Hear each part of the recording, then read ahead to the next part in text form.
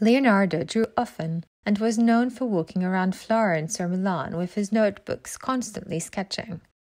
Although 4,000 drawings survive, it is estimated to be a very small fraction of all of his total output. Drawings often recorded studies and ideas for paintings, as they were a rapid way for Leonardo to record his constant flow of ideas. He also used them to observe and depict the world around him, investigating the natural world, the mechanics of machines, and giving tangible form to his countless inventions.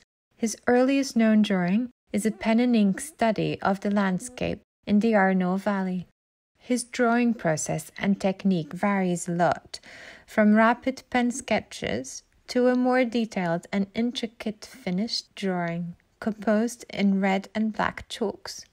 Both methods were used by Leonardo, and he often switched between both.